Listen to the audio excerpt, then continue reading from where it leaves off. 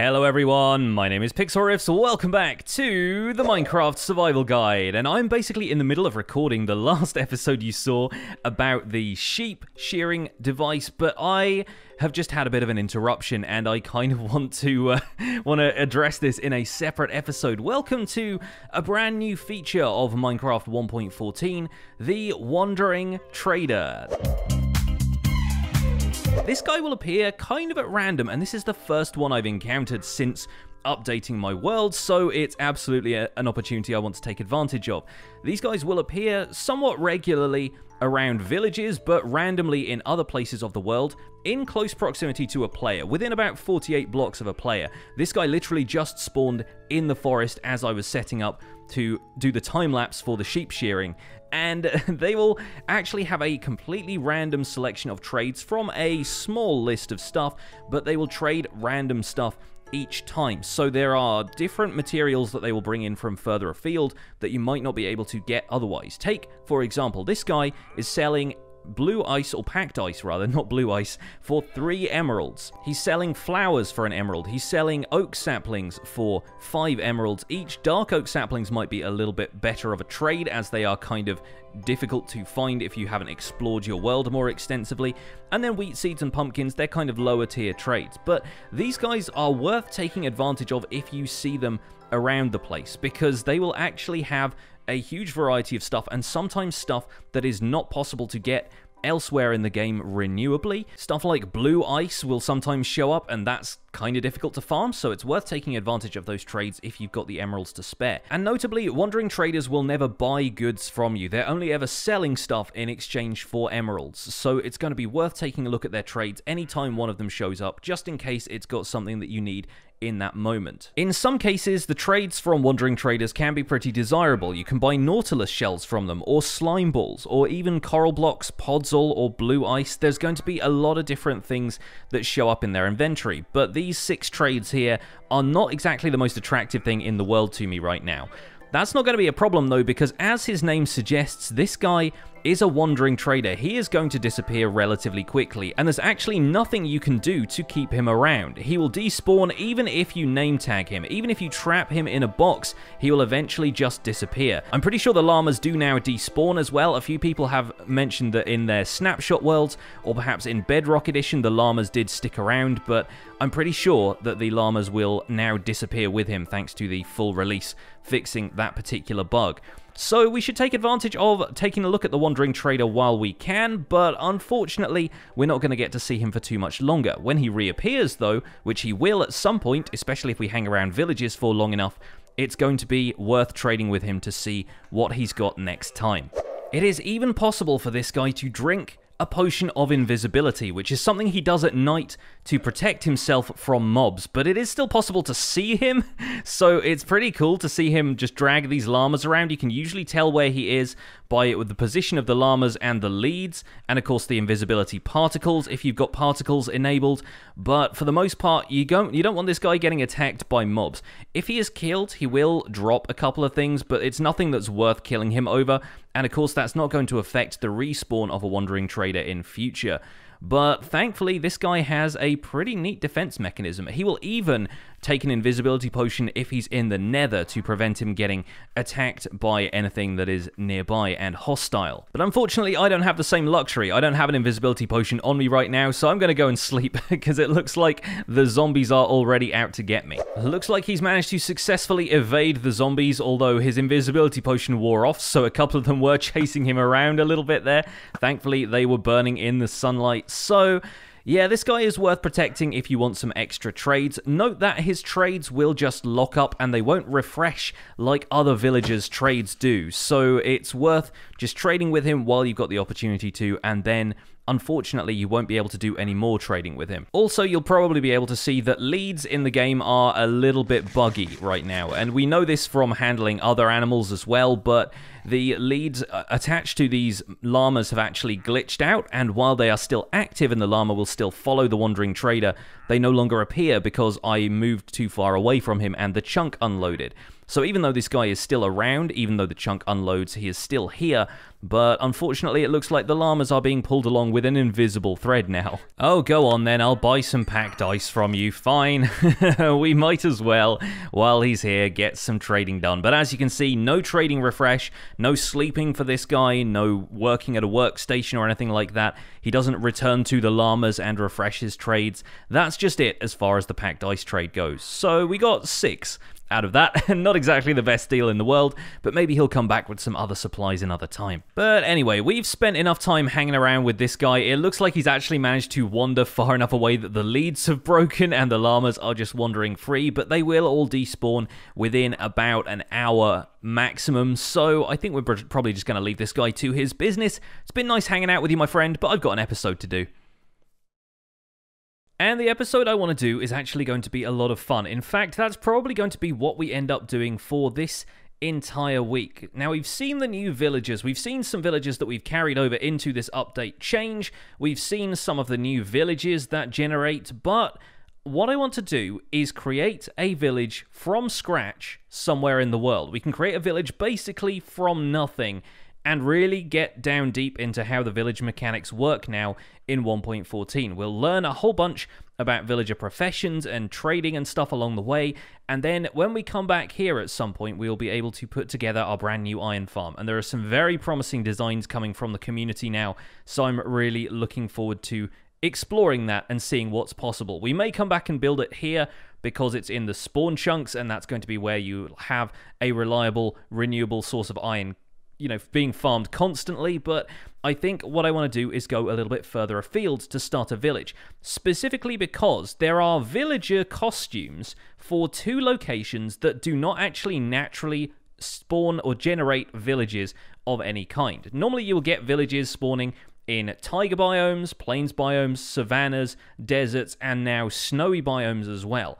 But there are also additional villager costumes associated with both the jungle biome and the swamp biome. And I asked on Twitter and on my YouTube community page where people wanted to see me do a village. In fact, the only thing I asked with no context was jungle village or swamp village. And the results came down pretty heavily in favor of jungle in both places. And naturally, people were a little bit keen to see a swamp village because I'm already kind of building one over here. I mean, Old Town is located in a swamp, and some people were quite vocal about wanting to see a swamp biome in action, and I kind of agree. I kind of wanted to see a swamp thing myself, but most of the people voted for jungle, so I came up with a compromise. I went into Mine Atlas and I located a place where there is a jungle biome that borders on a relatively small swamp, and what we can do is build our village and breed some villagers basically on the edge of the jungle and the swamp biome. So depending on where the villagers breed, they will probably end up getting different occupations. Now, this particular patch of the world is a good distance away. It's about 8,000 blocks south and I think about 5,000 blocks east.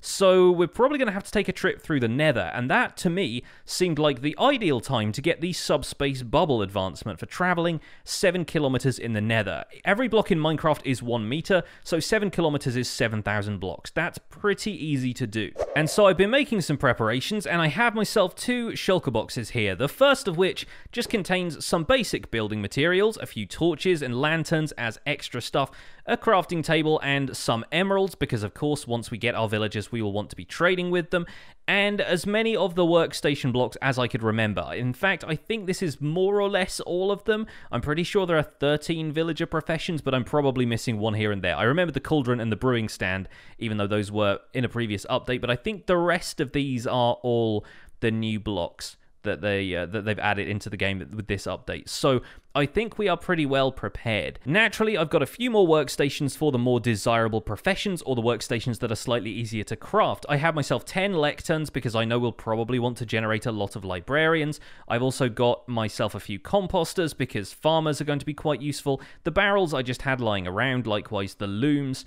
One other thing we do need to bring with us is a decent supply of wool for beds, and it just so happens that I set up a sheep farm the other day. So I'm going to swoop down here and let's go go with cyan. Okay, looks like we've actually got a decent amount of wool in here. Fantastic. I'm going to take all but one of that, so we'll have plenty of supplies to make beds with. I think this should be okay. One last thing I do need to make sure I bring with me is some obsidian so we can make a portal in the nether, and also a flint and steel so we can light it. But aside from that, I think we're pretty well kitted out. Oh, one more thing I forgot to mention. I also have a second shulker box with the materials I need to cure zombie villagers. Because when you're creating a village from scratch, it's probably going to be most likely that you will cure some zombie villagers in the area. It's either that or bring existing villagers from another biome, and transporting villagers around is going to be a bit of a pain. So I decided what I would do instead is hang around, try and find a zombie villager, trap it, and then cure it during the day. So I think that's the approach we're going to take. Good luck to me, I guess. We'll see how this works out, but I reckon we can make it work. We're experienced enough with the game at this point. And also, if you drag some villagers from an existing village in a different biome into a new biome, their costumes don't update automatically or anything. I'm pretty sure you have to breed new villagers in that biome first. And so it's going to be kind of fun to start from scratch with some zombie villagers from a jungle or a swamp who already have the costumes when you convert them, and then we can create a brand new jungle/swamp civilization for ourselves. I think that's going to be a lot of fun. Where's my flint and steel at? There we go. Got a couple here in the farmhouse. I will grab one of those, and for now we will say farewell to the farmhouse and the villagers that I have here. Lovely though it is to hang out with them, I'm off in search of something a little different. The jungle biome in question, the one we are looking for, is at 5479.20 in the overworld. Both of those coordinates are on the positive axis, and that equates in the nether to coordinates of positive 675,990.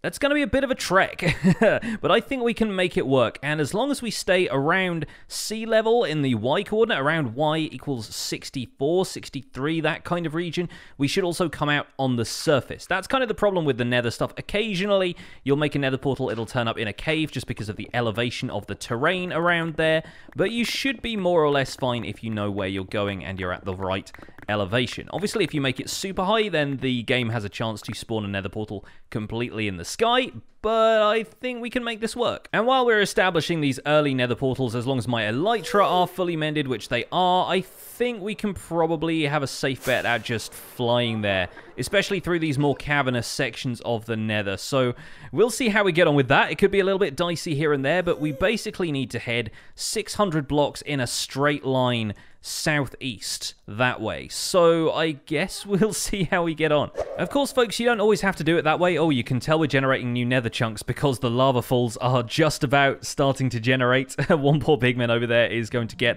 a little bit flooded out. But yeah, you don't have to... Whoa! Jumping over lava lakes here. You don't have to do this advancement by traveling in the nether and establishing a nether portal on the nether side first time. You could always fly there in the overworld, set up a nether portal that's that distance away, and then take it back to your home base at spawn, or basically whichever way around you want to do it, then that's fine. But I kind of like the idea of trekking through the nether to get this one. So yeah, it's on me if we end up encountering some really risky terrain like this. I don't even have a fire resistance potion on me right now, so that might not go too well, but we're already approaching the coordinates where I think we need to be. We're only about 100 off from both of them now. So yeah, I'm thinking it'll probably be somewhere down there. Okay, that's 990 on the Z-axis, so that means 675. It's about 40 blocks this way on the positive X-axis. Fantastic. Let's dig our way through here. And there we go, 675,990. We are quite low down right now, which is making me feel like maybe we should dig up a little bit if we want to make sure that we are going to be okay here. I'm a little bit wary of lava falling on me from above, though, so let's make this as safe as we possibly can. Okay, just so I don't get too confused about where exactly this location is, I've taken the coordinates there, and we should be able to get back to this if I need to fly home through the nether for any reason. But at the end of this tunnel, I've made myself a lovely new regular natural stone staircase. Although if I was a smart guy, I would have done it with the stone cutter instead of the crafting table, so as not to waste materials. But up here at Y58, I figured it would be fine to make a nether portal roughly here. So let's see where we come out of this thing. Hey, we did it. We got the advancement, and of course, I'm in a cave. I knew it was going to work out that way. 22. Why 22? Okay, well, that was not the most ideal of circumstances, was it? But I don't know, a bit of caving while we're here? Probably not, considering the amount of netherrack that's in my inventory right now. Let me put some of that in a shulker box, and it's a good thing nether portals generate some light, because otherwise this would be a rather dark cave, were it not for the lava, I suppose. Well, of course, those of you who have paired nether portals before will know that all we really need to do is take down this nether portal and move it up to the surface at the coordinates that I took earlier, the actual coordinates that we set up for the portal, 5400, 7920, and we should be able to pop this on the surface and return to the portal I made in the nether. But the nether portal itself is not the most important thing about this location. What is the most important is that we ended up exactly where I wanted us to be. And if I hit F3 right now, we are in a swamp. And then if I head maybe in a north direction, if I head over there, jungle edge. There we go. Okay, that's the confirmation I needed that we are in the location I have marked out for this village project. So we're in business. Now let's get out of this cave and let's check out the surroundings. Well, at least I know there's a nice healthy cave system here if I want to do any digging. It's a little bit winding, but I feel like we're making progress towards the surface. I don't want to wander too far away from the biome though. At least I've got the coordinates okay. So we shouldn't have to worry too much about that. Aha! The surface. Light. And it's actually daytime, which is nice. I was a little bit worried that we were going to emerge in the middle of the night, but it looks like the sun is now coming up. I could mark the entrance to this cave, but with the nether portal taken down, we don't need to worry too much about that. Here we are, on the edge of a jungle biome, looking lovely as always, and a wandering trader shows up. Oh, fantastic. This is a sign, ladies and gents. A sign that we need to make a village here. This is perfect. I honestly think some of the stuff in this series, man, it feels like it's staged, but there is no way of staging this. The wandering trader is just here. He's followed me all this way. What have you got for sale, my friend?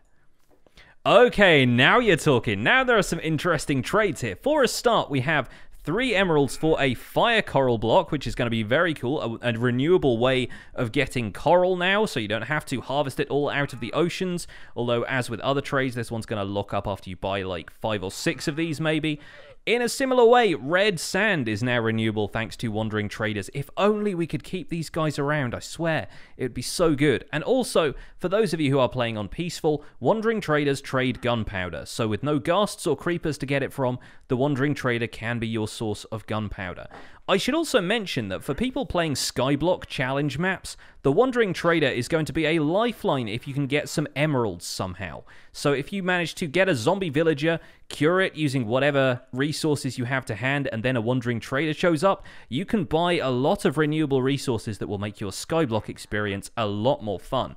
So, yeah, anyway, this guy is going to be sticking around for a little while, but this is going to be the site of our brand new village, and I gotta say, I quite like it so far. This little jungle edge biome is nice and peaceful. We got a swamp right next door, and we should... the jungle actually wraps around it like that. We should be able to spawn some zombie villagers here if we keep the area relatively dark right now. Obviously, we'll need to set up a base camp of sorts, and I think we'll end up making village dwellings at some point, but I think at first it's going to be a pretty bare bones operation. We're going to be looking exclusively at the mechanics rather than making this a build project, because if this was a build project to start off with, I could be here for weeks, months even, but I don't want to do that necessarily for this series because we've just got done building the castle. Instead, I might make a few, like, rudimentary dwellings for them, but what I really want to focus on is exactly what villagers need to go about their daily routines. So we will do our best to figure that stuff out.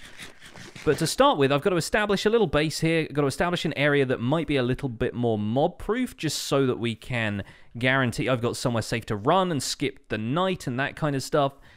So let's get to building. Bit of a telltale sign here, some stone on the surface and some bubbly noises. There was a bit of a lava lake here, and there's still a little bit of lava tucked away around here. Now, I do want to get rid of this really quick because that could be a little bit perilous if we end up... oh, there's quite a lot of it, actually. If we end up, you know, getting a creeper explosion or something like that, either us or the villagers or the mobs that we're trying to trap could end up going in the lava. Want to nip that in the bud before it even happens. Taking down some of the trees around here as well so that we have a nice open area of land so that we can see any mobs that are coming towards us, catch sight of any zombie villagers, and just for the sake of neatness, I might actually remove some of the grass that's growing up around here just so we can kind of get a better angle on things and not get caught out by zombie babies too much, to baby zombies, because a lot of the time they will run through this grass and it becomes harder to hit them because you end up hitting the hitbox of the grass instead of the hitbox of the mob themselves. Perhaps most importantly though, we need to figure out the exact coordinates of the nether portal so we can sync that up. So it was 5400, 7920. That is why the portal didn't spawn on the surface. It's because it's out there in the middle of the swamp. That makes perfect sense now that I think about it. But for now, I think what we can probably do is build it about here on the surface. 5400 would be about here. Yep, that should be fine. Build it up to about this high. Let's hop down and check that out. Lovely. Okay, and because this is going to be the nearest nether portal in the surrounding area, there are no other nether portals around here after all, I should be able to come out in the nether at the portal that I just set up. And we did! Wonderful stuff. Okay, let's head back through. I presume the portal is going to be linked up properly so that we will pop out on the swamp. Yep, looks like it loaded just fine. Brilliant. Okay, this is officially a settlement that we can work with. Let's pop down a crafting table. Let's establish a torch perimeter. We shouldn't need too much more than like a chunk's worth of area here, maybe like a 16 by 16 area. We don't even need to do that, really.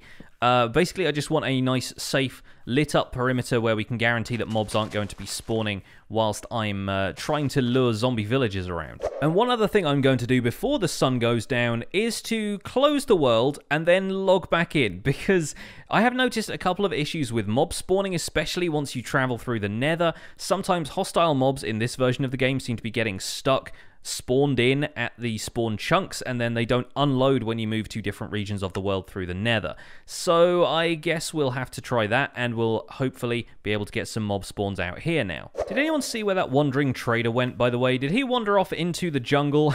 I think he might have, but I kind of want to track him down before we wrap up today's episode, because I feel like some red sandstone might go pretty well around here, and if he's trading red sand, that's definitely an opportunity we want to take advantage of. So, let's grab some of that off of you. 24. Okay, that's really not going to be much, is it, my friend? Might as well take advantage of the fire coral as well. Do a little bit of trading, get some of that XP. Lovely. We can turn the swampy area into a red sand and fire coral sculpture of sorts. Oh, looks like it's nighttime, though. He's decided it might get a little bit dicey out here, so he's going to move away, and we probably should too. But glad we traded with 2 wandering traders this episode. I'm glad they're popping up at long last. Okay, so the good and bad news is that we are getting hostile mobs here. So at least we know this place is spawnable right now with the issues that I've been having in 1.14. That should be resolved now.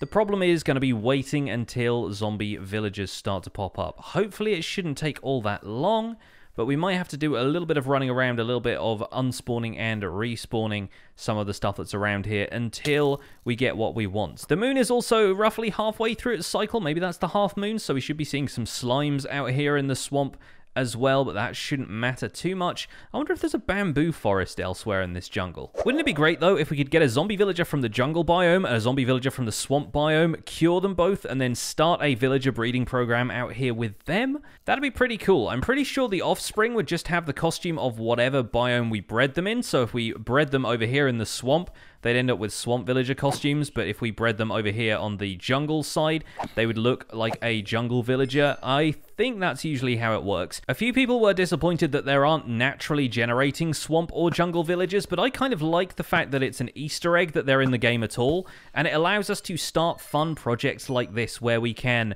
actually go out to a jungle or a swamp and begin a village ourselves. Only if I have better luck finding zombie villagers, though, because right now all I'm getting is the regular guys, and they're not really good for anything. I guess the spawning of mobs and the variety of mobs is also going to depend a little bit on the local difficulty, and since we haven't been in this chunk for very long, the local difficulty is still going to be kind of low, so it might take us a few nights to see our first zombie villager out here.